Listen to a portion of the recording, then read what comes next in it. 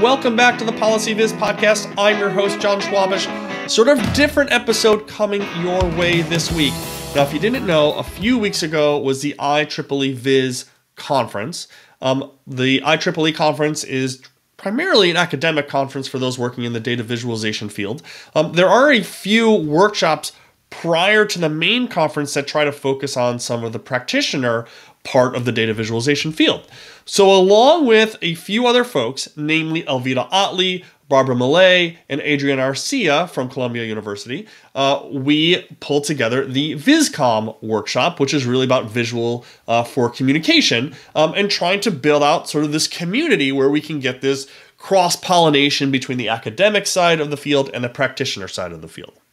So having said all that, the first part of that workshop that occurred on Sunday before the conference was a moderated discussion that I hosted between Steve Franconeri, who is a professor at Northwestern University, and Jen Christiansen, who is the senior graphics editor at Scientific American.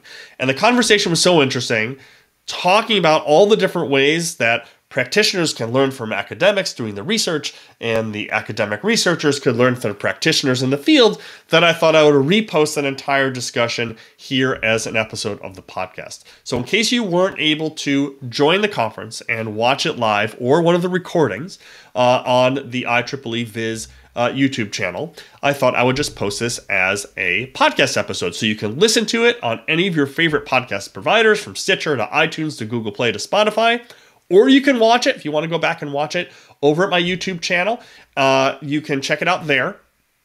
And so I'm just going to replay basically that entire conversation. It's about an hour, so it's a little bit longer than the usual episode of this particular podcast. But there's a lot going on. There's a lot of great conversation that came out of that, a lot of great resources and references, all of which I have included in the episode notes to this particular podcast episode. So I hope you enjoy this conversation between myself, Steve Franconeri, and Jen Christiansen. And once again, thanks for listening to the Policy Viz podcast.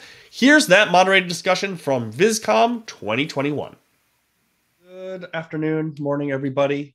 I hope you're well. Very excited for our first session in the VisComm workshop. We're going to have a discussion. We'll see how many fights we can get started. We have two fantastic guests joining us today. We have Steve Franconeri, who is a professor at Northwestern University, and we have Jen Christiansen, who is the senior graphics editor at Scientific American. And so the idea for our discussion today is to see or take these perspectives on data and data visualization from two parts of the field. So Steve sort of representing with power and finesse the academic side of things, and then Jen from the practitioner side, the public communication side. And so we're going to start very simply with sort of our core question. And then what I'm going to do is I'm going to ask Jen and Steve to sort of give their short bio, so you have a sense of who they are. I'm sure many, if not all of you, know these two folks. So I'm going to have them sort of answer the core question, and then we're going to jump in, and I'm just going to feed them a bunch of questions, and hopefully we end up with a good conversation, and maybe we'll end up with some fights and see who can come out on top, the academics or the practitioner. So we'll see. Okay, so our core first question for today is, what should the other party in the data visualization field, researcher, practitioner, know about visualizing data information? So what is each side missing? What don't we know that we should know from each perspective? So what I'd like to do is just start with Jen. Maybe Jen, you can just sort of introduce yourself, and then maybe just one or two thoughts about what do researchers need to know about the practitioner, about the broader communication side of data visualization. And then we'll turn it over to Steve. Okay. Well, first of all, no fights, just better understanding. So see, I like to press the buttons and get things going a little bit, sort of. I know. That's how you get the viewers. But yeah, right. And the listeners. Well, so my background is actually in scientific illustration, although for most of my career, I've fluctuated between being a visual journalist and a science communicator. That's been at Scientific American and National Geographic, and as a freelancer. As John mentioned, I'm currently a graphics editor at Scientific American magazine. So in our print magazine and website, we cover research, ideas, and knowledge in science, health, technology, the environment, and society. So there's two of us on the graphics team. My colleague Amanda Montanez focuses on the fast turnaround news items, and I generally focus on longer form feature stories. Sometimes we create the visualizations ourselves, but we also hire in our direct freelance designers. So let's see, what would I, as a practitioner, like researchers to know about visualizing data and information? Well, it's likely that most researchers are already aware of this on some level, so I'm probably oversimplifying here. But sometimes I get the impression that researchers make assumptions about the end goal of a visualization that don't necessarily align with the practitioner's goal, especially if that graphic is stripped out of its original context. And so sometimes I think that critiques that are centered on whether or not a graphic is successful or not can be misleading. So much hinges on context. So even graphics that appear in the same publication, for you could argue even like the same audience, it can have wildly different goals. And one graphic may aim to present data as cleanly and clearly and as efficiently as possible. A graphic in another story might just be aiming to prompt self-reflection. Another in the same publication might be more playful and serve as a form of entertainment. So Jen, before I give Steve the mic, can I ask, what do you all use as your metrics of success for a visualization? So when we talk about the end goals, are there metrics that you're using to determine whether a visualization you've produced has been successful? Yeah, so at this point, it's mostly about clicks and how long people stay on websites. And are they scrolling through a full graphic or are they bailing on part of it? But mostly is the article that graphic is embedded in doing well and resonating with people on social media and on the website. But I feel as though we've really lost sight of how that translates to print. We used to do focus groups for that sort of thing, and I haven't done a focus group with people in a room in years. So I feel like we're getting a sense of, are people engaged with the digital content, but we don't know a whole lot more than that. Oh, really interesting. All right, Steve, I'm going to hand it over to you. So quick bio, and then to that core question, what should the practitioners know from the perspective of a researcher? What should practitioners know about visualizing data? Sure. I'm Steve Franconeri. I'm a professor at Northwestern in the psych department. I also have courtesy appointments and hang out a lot in design and computer science and the business school. My academic history is I studied visual neuroscience, so visual and vision in the real world in grad school, and worked on more ivory tower style studies of what's the capacity of your visual memory, how many objects can you track, in sort of simplified displays, and then felt like my displays were getting a little too petri dish. And about 10, 12 years ago, started doing a lot more translational research inspired by the needs of practitioners. So we work a lot in chemistry education. How do we get students in organic chemistry to represent and rotate that complicated molecule in 3D? And then I think the majority of our work in the lab in the last 10 years has been on data visualization. So how can we leverage the power and avoid the limits of the human visual system when we're trying to do visual analytics or try to communicate data to other people's brains? And just like Jen, John, this is not going to be as pugilistic a prompt as you're expecting. So Jen, my question for you is help. We need you. I think my career story is one of finding the joys of translationally inspired research and taking the questions of practitioners and using that to guide where we go and avoiding studying petri dishes. And so my request is help us help you, and the sorts of issues that you run into in the real world should be inspiring our research more. I actually love that initial prompt that you gave about paying attention to context and goals. I think that's a fantastic direction that we should weight more heavily in the academic world. So that's a really great way to segue into sort of the first part of this, I think, Steve. So Jen, I want to ask, and this is really from earlier conversations I've had with both of you for today's session. So one thing that Steve really wants to know, which he sort of just alluded to, is like, what should researchers be working on? I think one of the big challenges in data visualization we've seen over the last few years is uncertainty. We saw, especially during the presidential election, there was a lot of rethinking, maybe, is that the right term? Rethinking how places were doing their estimations, their projections, and also visualizing them. 538 is a great example. But what are the main things that you think researchers should be working on? And Steve, you should feel free to, interject and, fill in the things that maybe we don't know exist, which will come later, how we're going to break down some of these silos and get us all closer together. Yeah, so this first one might be a petri dish option, but it's sort of I think, an easier way to kind of get into the idea of what a practitioner like myself could use. And it's similar in theme to the uncertainty visualization conversations that have been happening. But I want to know if people are working on log scales at all and figuring out a better way to show logarithmic data. And maybe that's just because I work at a scientific kind of focused magazine. But do people even know how to read log scale graphics, like scientists and non-scientists alike? And are there other ways that we can show that kind of data? One thing that we use that for is like star charts, where it's like luminosity and size. So I'm just not sure if people understand what they're looking at. But as far as things that are kind of more related to that context, and I know there's so many variables in figuring out how to research this, but I'd love to know if and how graphics add value to a full article, because we're rarely showing just a graphic by itself. It's usually couched in some sort of text.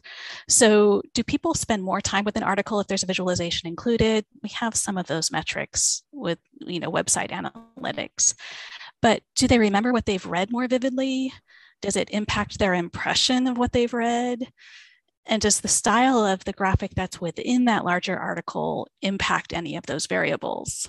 So that's kind of the core of what a lot of my questions end up revolving around. Yeah, I can take first shot at that. So for log scales, yes, there's some work in this. I put a link in the Discord into a blog post that Jeff Zox at WashU and I wrote last year, because the pandemic data, log scales suddenly became really important. If you show the trajectory of COVID infections as a linearly scaled graph, people extrapolate linearly and don't realize that if it's going like this now, it's going to go like this later. And of course, translating that y-axis to a log scale, you can now do linear extrapolation, but no one really understands the log scale unless you're a scientist who's been trained to use these things and you're used to them. So that article has some suggestions, and one of them is to give really concrete examples on the y-axis. If you're going to put 100, 1,000, 10,000, then give people a sense of what that looks like. This is the number of people on your block.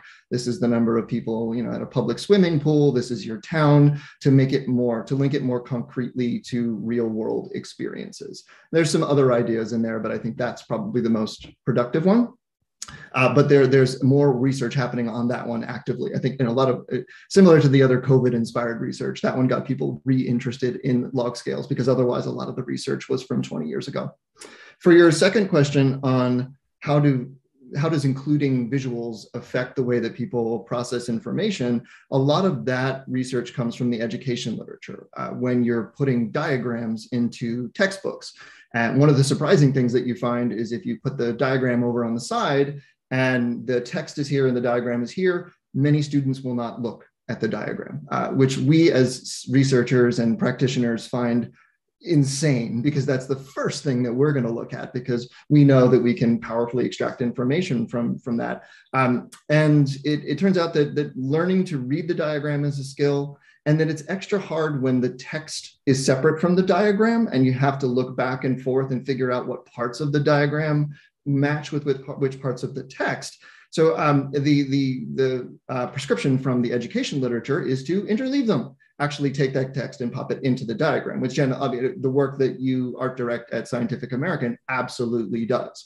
So you would rarely have all the text here, and then the diagram, you're putting text boxes with arrows and stepping people through how to read the diagram and guiding them over time, which is exactly what that literature has discovered is so important.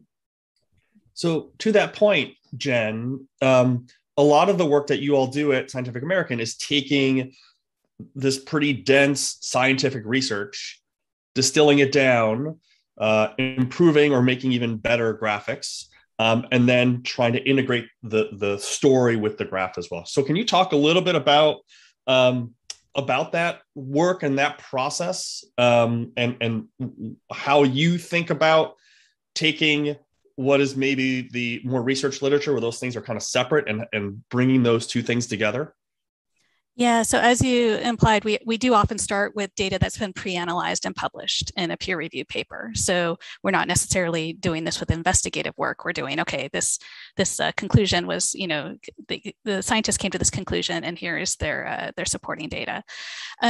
Sometimes our feature articles are written by the scientists that actually did that work. And so we have a direct line to the content experts, so we can get them on a call and talk them through the graphics that appeared in their paper and kind of really get to the heart of what is the critical bit in here that should really be highlighted. Other cases, sometimes we're working with journalist authors. So we're taking a bunch of different pre-existing pieces and kind of putting them together, not in the same chart, obviously, but to kind of create a story. The first thing I'm doing is stripping out jargon, and that also means visual jargon. So like the symbols and chart forms that carry highly specific information within a specific context can be really efficient to communicate with others that are fluent in that language, but it's like a brick wall to outsiders. So a lot of my job just revolves around either knocking down those brick walls and kind of reinventing the visualization. So is there a different form that we can use that kind of gets rid of a lot of that visual jargon? Or it's adding footholds into that wall. So those footholds can be like annotations, aesthetic refinements, changes in color palettes and symbols, that just kind of help establish a visual hierarchy, or just including really clear instructions for how to read the chart. But we are sort of approaching a visualization as if we're walking somebody through it one step at a time. And how can we do that with guiding their attention with color or annotations, to kind of take it one step at a time. So Steve, to that point of having graph sort of integrated in the page itself, is there a reason why the visualization research community hasn't done something? What sounds like, I'm not familiar with the education research, but is there a reason why visualization specific researchers have not been? I mean, in my experience, it's like, here's a graph, we're exploring why or how people read this graph, but it's just a graph, right? And you did some really interesting work on like the connected scatter plot, but it's not like embedded within a larger piece. So is there a reason why the research community in DataViz hasn't been exploring these broader merged pieces? Yeah, I'm assuming inertia. That's it. We're used to, that's just the format. We have a visualization, and then we have a caption under it, and you're constantly looking up and down and looking up and down, and some text over on the page, and you're looking up and down, and that's just the way that we typically do it, and we keep doing it. But in some of my papers, I like to have a single figure with words in it that just explains the whole paper. And that actually is the first thing that I make. And I realize that I think about my own paper in a different way once I do that, because I can see everything holistically. Things are changing a bit. I know that when I read one of Matt Kay's papers, I know that they have the little graphs that show the distribution that create that mean that's being quoted in the paper. There's a little graph right there in line with the text, and data comments, et cetera. There are initiatives to start to interleave language and visuals more effectively, and I'm excited to see those developments. Yeah, that's great. Yeah, and if I might jump in, I am thrilled that there's progress on that front, because it is really hard as a practitioner to be reading some of the literature and not seeing the guidelines being enacted by the people who are, saying this is what you need to be doing. It's sort of well, show me, and so it's hard to take some of the guidance seriously if it's not being actively used. That said, I also understand that journals often have very strict publishing rules and protocols in place. So I'm really looking forward to when that really kind of takes off and we can actually start to see a lot of the advice in action. So I want to flip this initial question over to Steve. So we started with, for Jen, what should researchers be working on? So for Steve, what are 2 or 3 things that you wish all data viz practitioners knew or understood about cognitive neuroscience, cognitive science? Like what should we have in mind? Like what are the top 3 things that we should have in mind when we're making a graph or a dashboard or a longer piece, a longer article? I think that folks like Jen already do this, but I'll say for all practitioners, 2 things I'd call out would be so the types of storytelling techniques that practitioner guides and books talk about. I think those are really important. And then critique would be the second thing. So for storytelling, everybody knows that your visual system is very powerful, 40% of your brain, et cetera. But that visual system is really good at locking into single perspectives.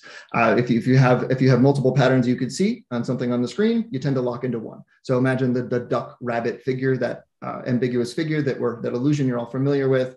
If you show there's these great experiments from the 90s where if you show the duck rabbit and someone looks at it and they say it's a duck, and then you take it away and you don't let them see the actual image again, and then you tell them, think about it in your own head. Could you see anything else there? They go, no, because the human brain is really good at locking into a single organization, a single perspective. But then you put it back on the screen and you say, is there anything else? And now people can reassess. So human brains are really good at doing that. And when you have a data visualization or a diagram, there's a series of perspectives that you have to take on it. You have to look at this difference, this trend, this statistic, et cetera. And it takes time to savor that. One of my favorite quotes on this topic is from one of my heroes in the graph comprehension literature, Preeti Shah. And it's reading a graph is not like looking at a picture. It's like reading a paragraph. And this is something that I'm trying to repeat in every public forum that I'm in, because I really believe that that's true. And I think she nailed it 15 years ago when she was writing papers on this topic. And it takes time to sort through those perspectives. Not for everything. So Jen has a nice framework of representative illustrations, more pictorial graphics. And it's a dinosaur, it's a virus, you get it within a couple hundred milliseconds. But as soon as you have a diagram or a data visualization that's more than trivially simple, there's a series of perspectives that you have to take, and it takes time. And there's many paths that you can take to do that. There's a series of interpretations. That paragraph has many ways that you could write those sentences, and it can go in the wrong direction or the right direction. So those storytelling techniques, highlighting, annotating, will guide your readers to seeing the right patterns. And people don't always do that. And the reason that they don't do that is they have a bit of a curse of expertise. It's a duck rabbit. You should see a duck. You see a duck. And you know what? People are really bad at realizing that other people see the rabbit. Human brains are terrible at taking the perspective of other people. We use our own experience to simulate what other people are seeing. And that leads us to assume that we're communicating a lot more than we are. And people see different things. So that's where critique, that second aspect, comes in. Once you're an expert, you see the right pattern in the visualization. Maybe you think that your storytelling is good enough. Someone like me, maybe I'm decent at it. Someone like Jen does it, and it's probably fine as it is, right? Because it's just so much experience in this. But in general, getting critique is critical. Put the visualization, the diagram, in front of a group of other people and ask them what they see and whether they get it, and collect hard data on whether they see that complex paragraph in the same way that you do. So I'd say storytelling and critique would be my 2 that I'd pull out. Yeah, if you don't mind if I jump in there. Yeah. I love hearing you say that, because I think, at least in the journalism world, or at least I should probably only speak for myself here, but we're very good at asking our colleagues for feedback as part of the process. But I think I personally need to get a lot better at trying to figure out how to ask my intended audience for that critique and that feedback, because my colleagues are coming at it from different points of view, but we also have a lot of shared, things that we're looking for in an article. Like, we've all read the draft of that manuscript already. We can't get that out of our head. Whereas, trying to figure out how to get a cold reader to critique something is, I think, something I've dismissed as, well, that's too hard because we're working on embargo or this or that. But it seems like it's a pretty critical thing that I need to figure out how to do.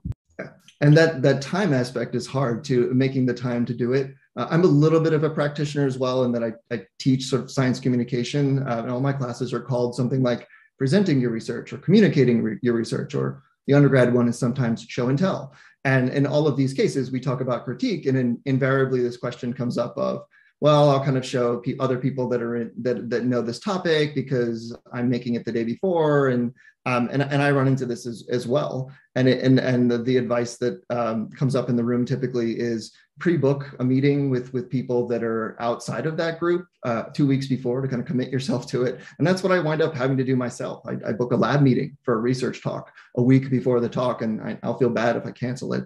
And then that gives me a chance to test out the material. And then we'll try to make sure that we have some undergraduate students who are unfamiliar with the work in the room, so that we're not only getting advice from folks that know the area really well. But it's really tough to plan ahead to do that.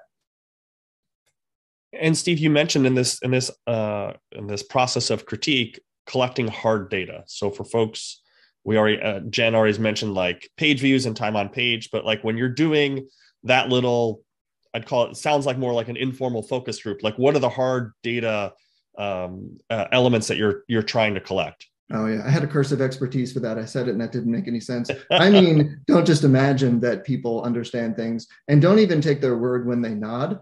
Because they're being too nice, or they don't want to look like they didn't get it.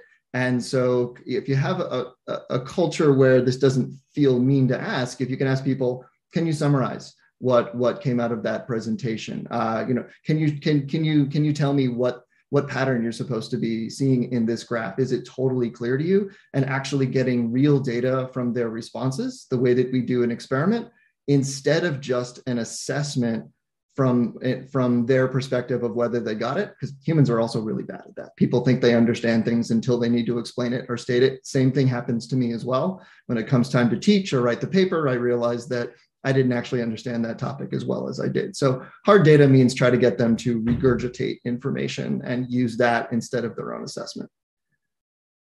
So there's a question in one of the various chat windows that's relevant to this part. So before we sort of switch gears, I want to get over to that. And for folks who are watching, feel free to add your questions to any of the various ways that you can send in questions, and we'll talk for another 15, 20 minutes or so, and then have plenty of time for Q&A. But Laura put in a question about what do you think about designing visualizations that are targeted and meaningful for both experts and for a general audience? And I'll go to Jen first on this, because I suspect you have this challenge all the time.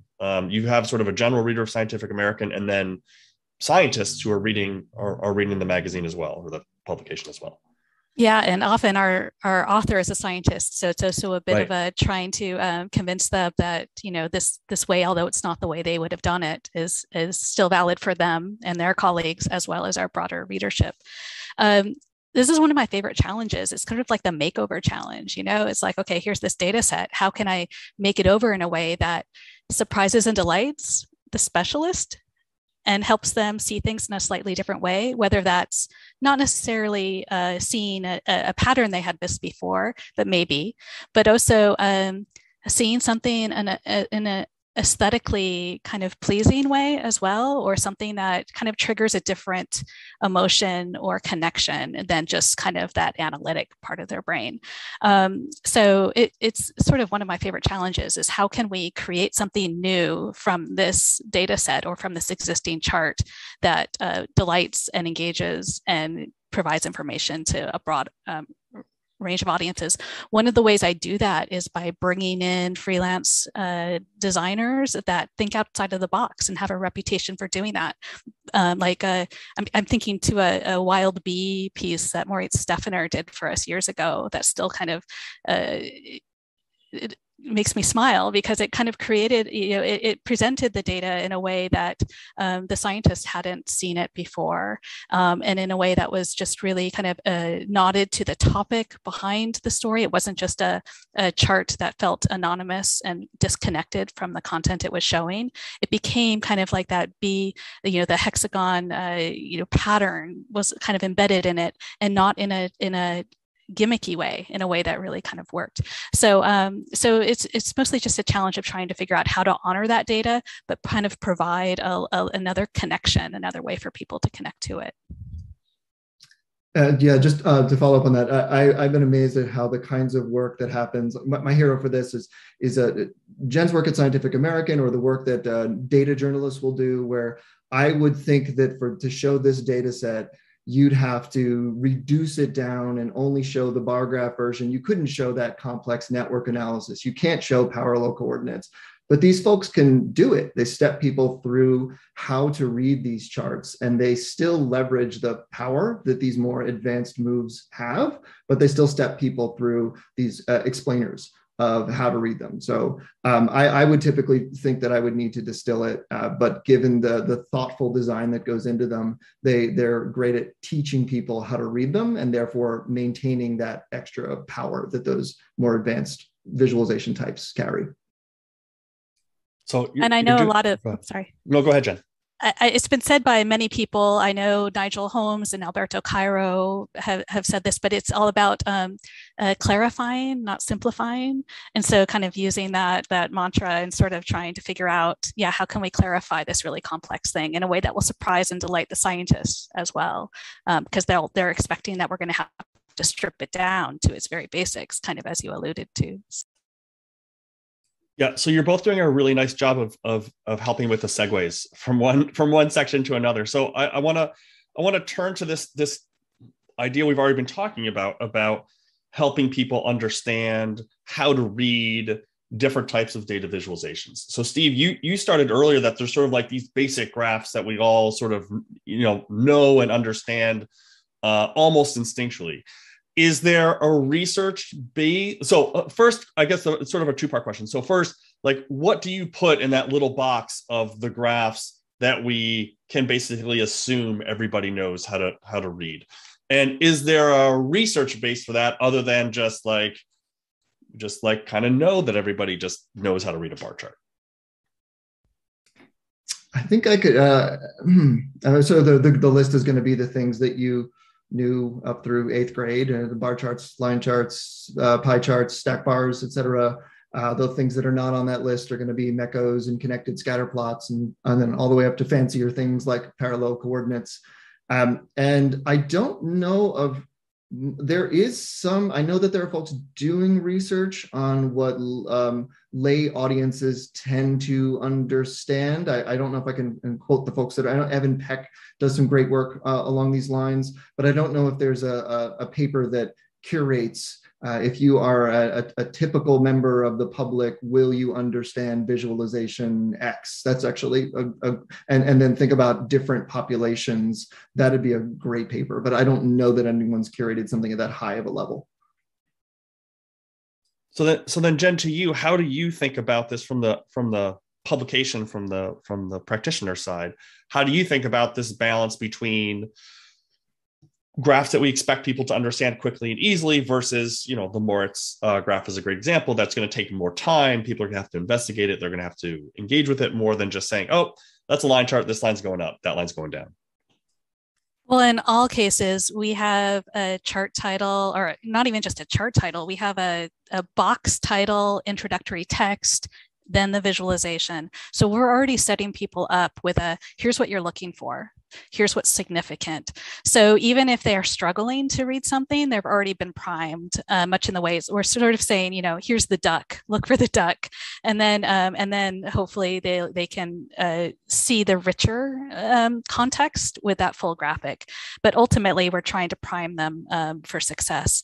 In terms of helping people with more kind of bespoke solutions, because sometimes we're running visualization solutions that don't even have necessarily a name. You can't look up how to read it.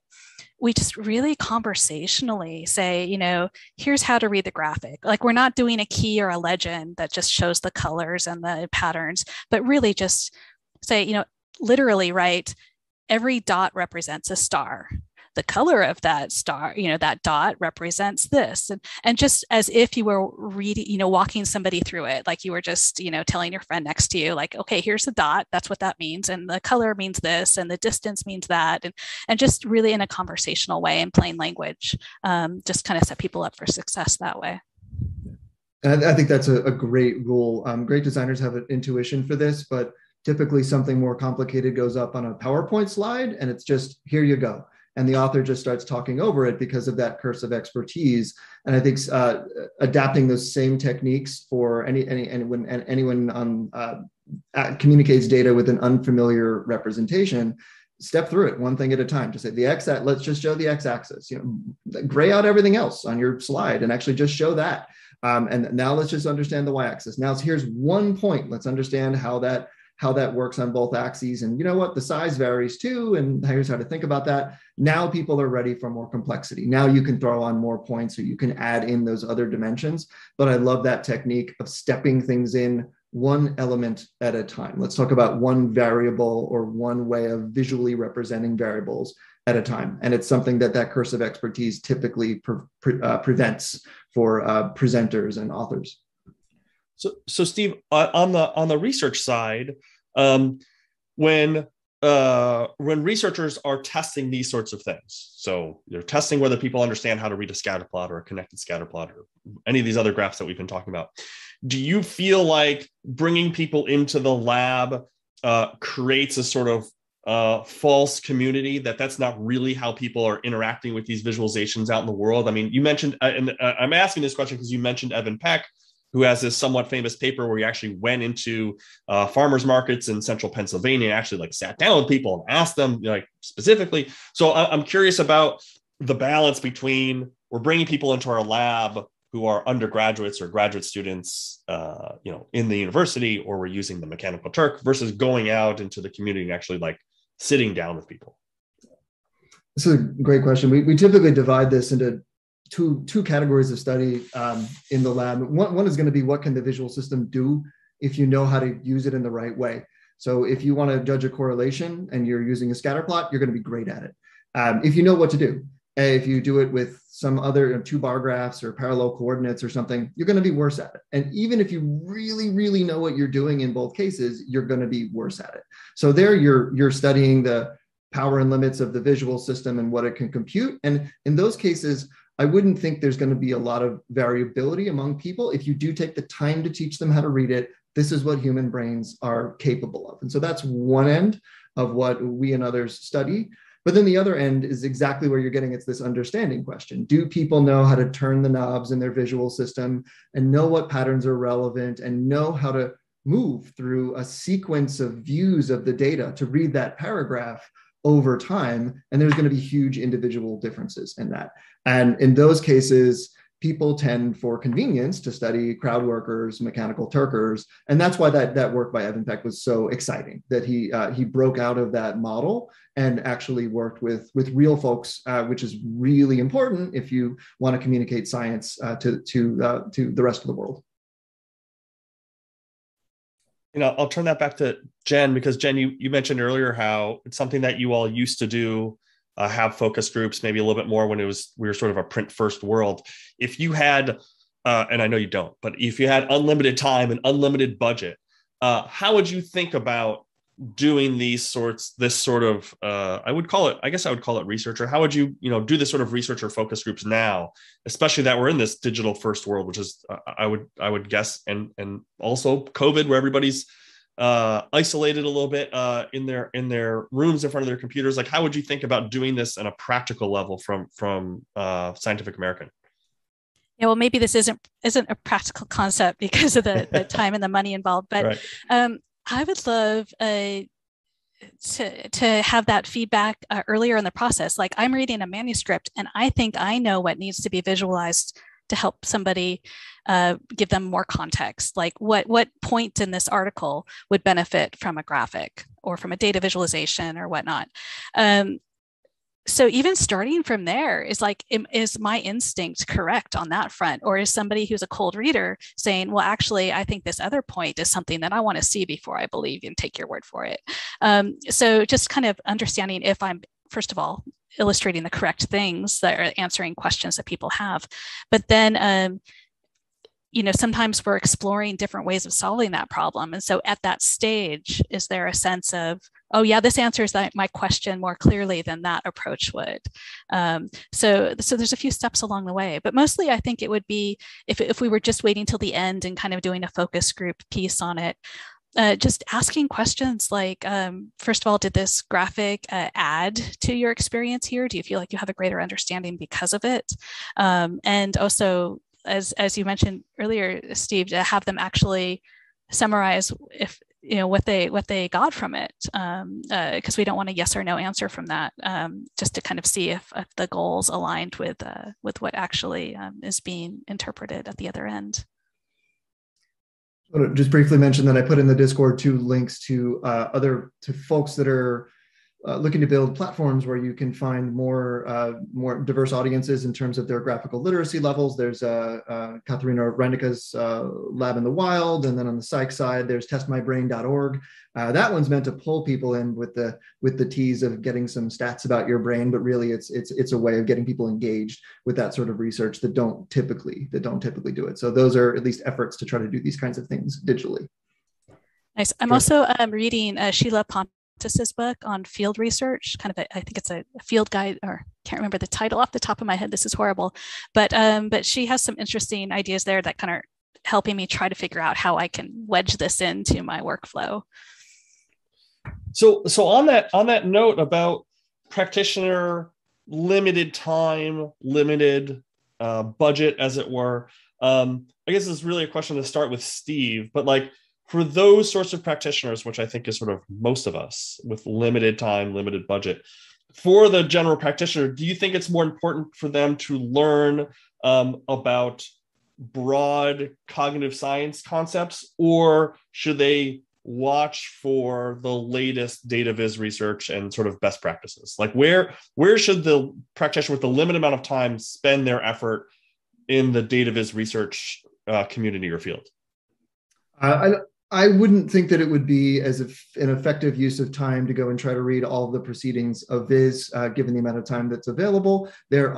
One great thing about this field is that there are a lot of really smart people that write books and write blogs and make YouTube videos, et cetera, that explain. John, you're one of them. And actually, the person who's collected the best set of these, I think, is Jen. So I'm putting her link, bit.ly, what, why, when, how, into the Discord. So check that out. And Jen has collected a great set of resources on science communication that are focused on data visualization. And I looked over her list, and I don't have much to add to it. I think it's great. So there's a lot of great blogs in there that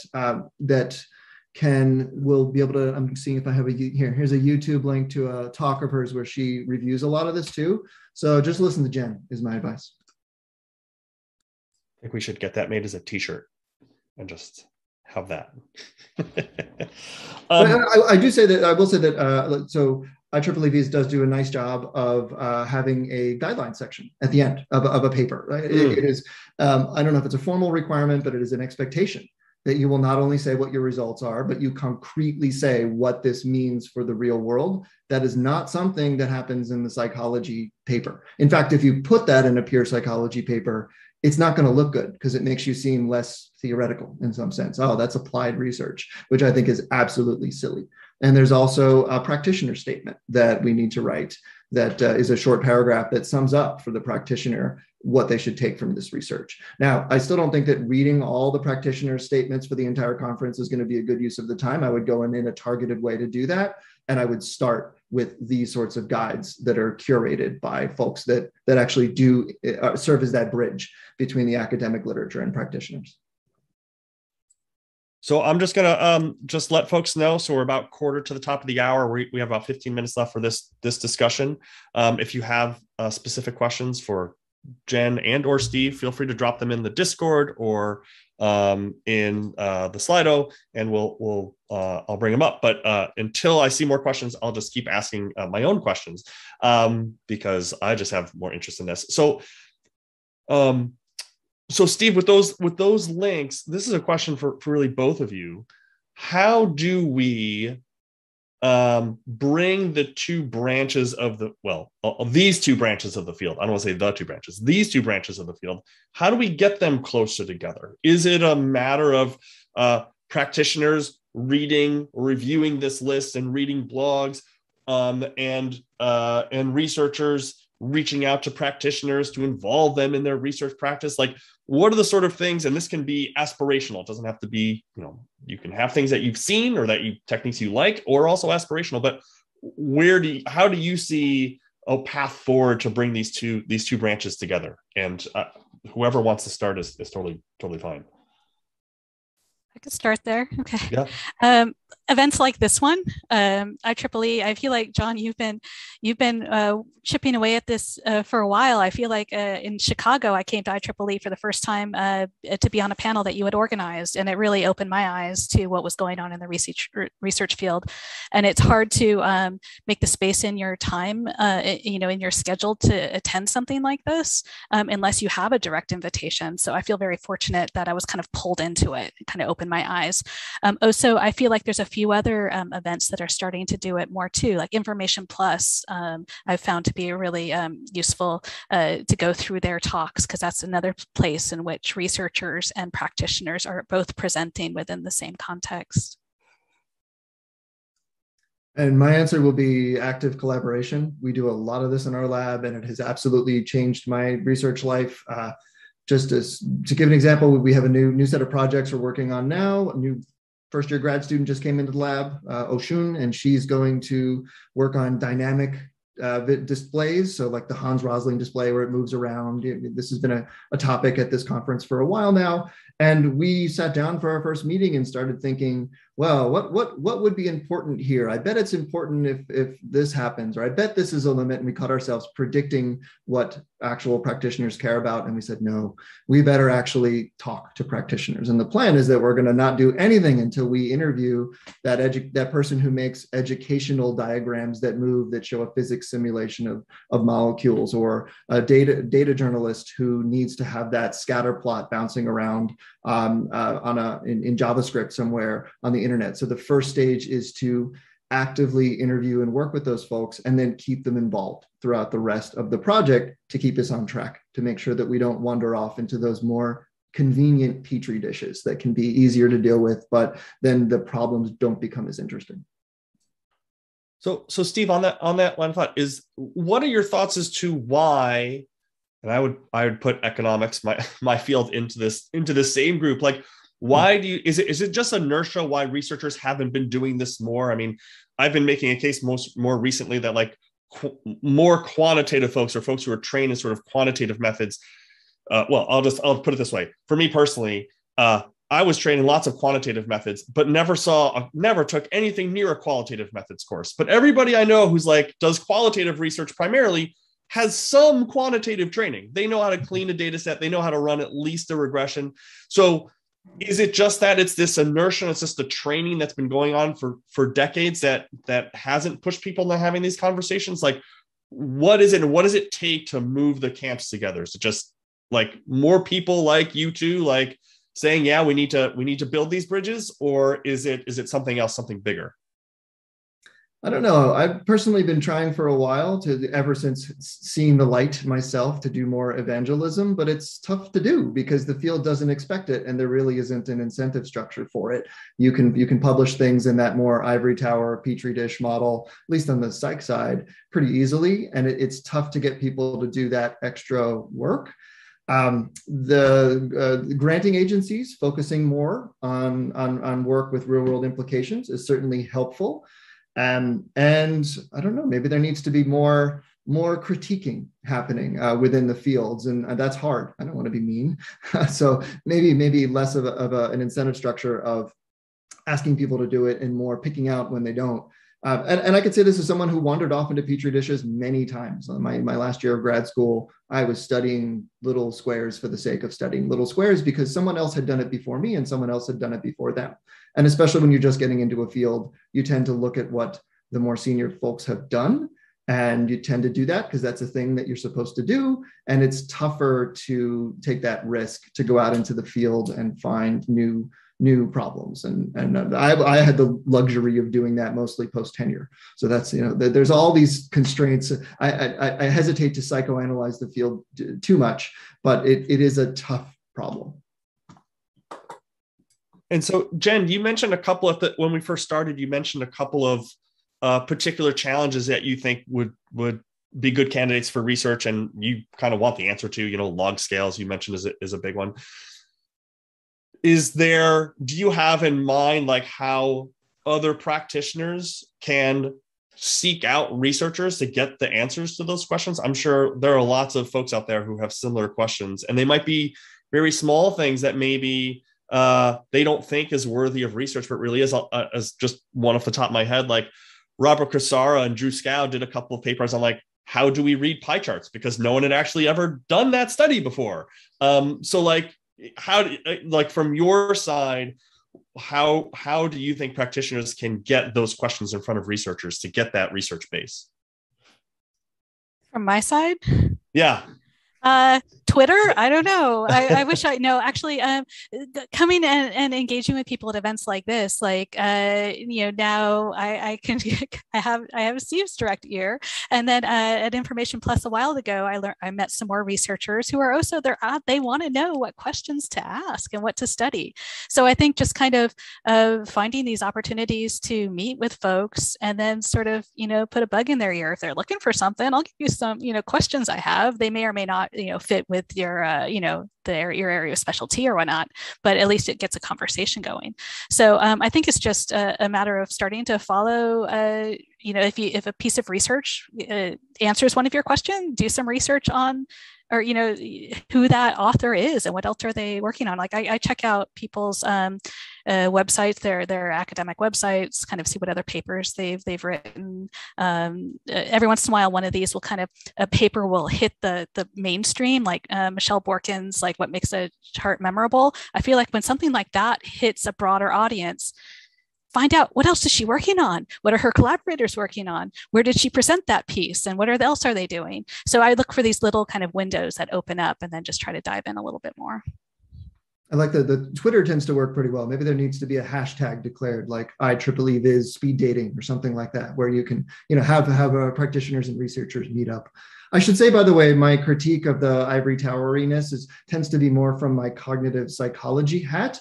I would say the data viz field does care about qualitative methods. There are folks that do design studies and get into context particularly with scientists. You could say names like Mariah Meyer, Tamara Munzner, Joe Wood, Jason Dykes, and these are all people that do in-depth contextual work with experts and then take the lessons from those studies and extrapolate them. So it's not that everybody gets stuck. It's just that the field in general probably does a bit, and especially the cognitive field that is my birthplace. I'd say that one I could critique a little more strongly. So in terms of these partnerships, relationships between these two sides, do you have any tips for how the two groups can work together, given that they have very different timeframes? I mean, Jen, you already mentioned that you have to get the product out there and it's got to go. And Steve, the academic timeline's a little bit longer most of the time. So any thoughts or tips on how to blend the timeframes for these two different groups? Well, from my point of view, Scientific American is 175 years old. And or it's a little older than that now, we tend to repeat some of the same topics, every 3, 5, 10 years. And so we have this steady march of graphics that have been done in different styles to different eras and in different ways, because the way we approach visualization has changed as our audience has. So I feel like we have this wonderful archive of things that, you want to see how neutrinos behave and how people illustrated that, 15 years ago, 10 years ago, 5 years ago, today. So I feel like in some cases, diving into the archives of publications would allow for some natural variation and kind of different ways in which something has been presented over time. So maybe there's a way to do it, pulling from the old in different ways for a similar audience. That, for example, is a very cool project. If I were a first-year grad student, diving into the archives and seeing how those similar ideas have been communicated in different ways over time, and how sometimes the way that they're shown can cross domains of science, and sometimes it can't because it's specific. And then maybe later doing some A/B testing on finding out which ones are best and why. I think that's the perfect example of the kind of inspiration that folks in the field should be looking for.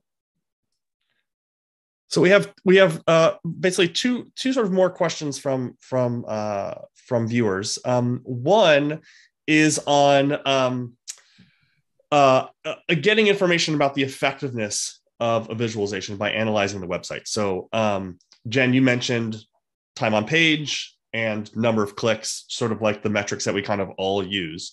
And I guess the question is really about developing other metrics, and is there an appetite for doing that? And then, like, what might those metrics be? I think that latter question is for both of you, but I think the first question is, like, is there an appetite for better metrics, specifically around data visualization, that Jen could help you and your team do a better job, understand, how people are using your content better? Yeah, speaking from a completely naive point of view in terms of technically how this could work, the eye tracking kind of thing, is what order are people looking at these things in, and then being able to ask questions on comprehension afterwards, and just in terms of, did this change how your take home messages from the article itself? A lot of those are sort of pie in the sky ideas, though, because even if those tools can be made, they don't always play nicely with content management systems of different organizations. So even what might work for, like, the New York Times wouldn't necessarily work for Scientific American, et cetera. So I think it's hard because, even if this tool exists and people say, oh, you should use this, it's like, well, yeah, I can't. It won't play nice with the rest of the pieces in this. But in theory, I would love to know how people are actually reading through things, and then be able to ask them questions afterwards. I think that sums it up nicely. I think at the moment you can look at engagement. Do they click? How long do they stay? These are all things that are tractable for web interfaces. As soon as you want to eye track, you got to turn on, either bring people to the lab or get permission to turn on their webcam, which is a lot of people are not going to be game for. And then you can A/B test by, if you can get the content management system to randomize either version A or version B, you could see how that affects engagement and read time, but that's a technical hurdle to get around. And then finally, if you really want to find out what they understood and what they didn't, having questions, qualitative text boxes, multiple choice questions, et cetera, would be great. But is the average, is the reader going to do that and take the time? And if so, what's the biased sample of readers that you're getting that is willing to do that, et cetera? It's tougher to do this. So these things are possible. We had a project that we were tinkering with the City of Chicago's data office for a while, where they wanted to explain machine learning models, where if the beach is closed today, we don't actually know that the bacteria level is too high. We have a model that suggests that it is, and people are mad because they can't go to the beach. And they really want to explain that super clearly. So we were going to test different ways of explaining these basic models to people. And that was a place where the infrastructure was available to be able to A/B, and you could see whether people make it through the page. But again, are people going to answer questions and say, are you satisfied with this explanation? And then only some do, and you run into biased samples. So it gets tougher. That's where the lab-based research can be handy if you can properly model the context of the original person looking, right? Is the mechanical Turker that you're bringing in to read this explanation really have the same perspective as the parent who's mad that they can't bring their kid to the beach? Maybe. So that's a place where having both sides, is the quant and the qual, the lab and the context, is the only combination in the end that I think is possible for many of these problems. Yeah. We're almost out of time, so I want to close up by having you each tell people where they can get a hold of you in this idea of, let's bring the two groups together. So practitioners who have ideas for research, need things solved, researchers who have ideas for Jen. So we'll go with Steve first. So Steve, what's the best way for folks to get in touch with you so that they can pitch their ideas to you and you could go off and solve their problems? I'd say my email is a good one. It's just my last name at Northwestern, or Gmail. But even better is to use the Twitter. So just take off the N's, at Steve Franconeri. And that is more fun because it gets the rest of the data visualization community involved. Someone will respond, we'll create a conversation. It gets me more people involved. So that's the one I'd really suggest.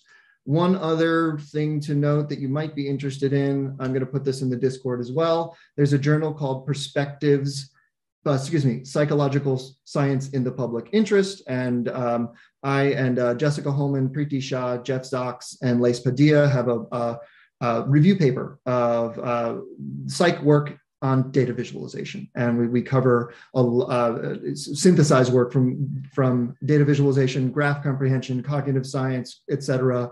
And hopefully that might be of interest to folks to get them at least queued up first on what's known from the psych side, so that they have a good baseline to be able to ask questions about things that are yet unknown. It's terrific. I've actually seen that paper, so you should look forward to it. It is quite a good, I would say, a good intro to this whole field. That gives you a really deep look.